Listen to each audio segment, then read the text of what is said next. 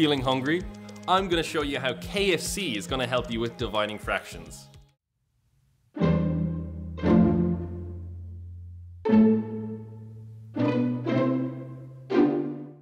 Thinking about dividing fractions? Think about Kentucky Fried Chicken. It's all about KFC. What do I mean by this? Keep, flip, change. It's that easy. Let's try an example. 1/4 divided by 2/3. Keep the first fraction, so just 1/4. Flip the second fraction, so 2/3 becomes 3/2. And change the sign from division to multiplication. And just do it like that. So 1/4 multiplied by 3/2. For our top, we have 1/3, which gives us 3.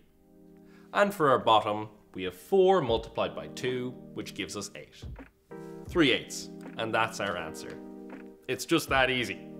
And that's dividing fractions.